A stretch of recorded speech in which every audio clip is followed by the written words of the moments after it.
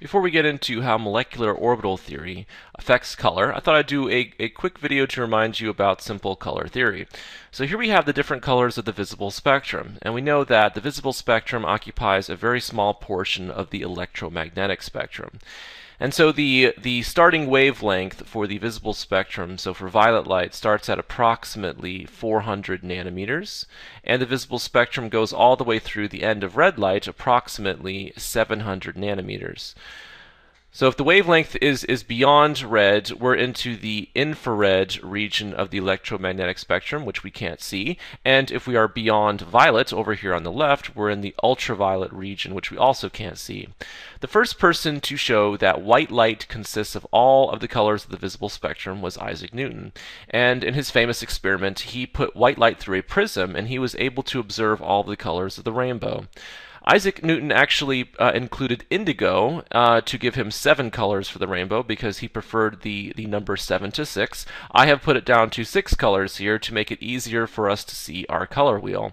The way to make a color wheel, of course, would be to take the violet and move it this way, and take the red and move it this way, and to connect the violet and the red like that, and keeping all of the other colors in order, you make a color wheel. Color wheels are extremely useful because they allow you to identify the complementary colors very easily. For example, if you want to know the complementary color for red, all you have to do is look across the color wheel and you can see that it's green. If you want to know the complementary color to purple, just look over here and you can see that it's yellow. And then, of course, finally, the complementary color to blue will be orange. So understanding these simple relationships of colors will help you to understand simple color theory. For example, if we want to know why we perceive this object as being orange, we need to think about the white light that's striking that orange object.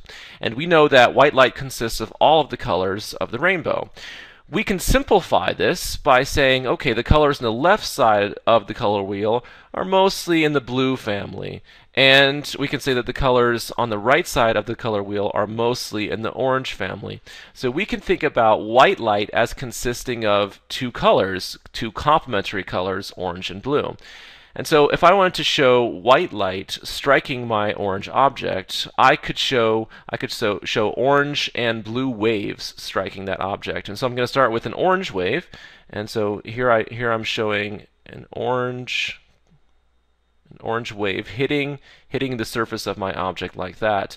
And I'm also going to include a blue wave, right? So I'm going to make the wavelengths very small on this because I know that blue has a smaller wavelength than orange. And so that is also going to strike the surface of my orange paper.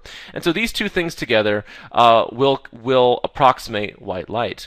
The molecules in the orange sheet of paper are going to absorb the blue wavelengths of light and therefore reflect the orange wavelength. Okay, so the molecules in the paper are going to absorb only the blue, and therefore the orange will not be absorbed, they will be reflected, and so they're going to leave like that. And then if your eye happens to be right here, your brain will perceive that object as being orange.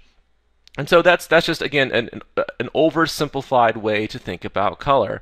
You absorb wavelengths of light of one complementary color, and you reflect the wavelengths of another complementary color, and that is what you see as the color of the object. Unfortunately, most organic molecules absorb wavelengths in the UV region of the electromagnetic spectrum. Therefore, you're not going to see any color at all for most organic molecules. The trick to getting color is to conjugate the molecule, and that's where molecular orbitals come in, and that is what we're going to examine in the next video.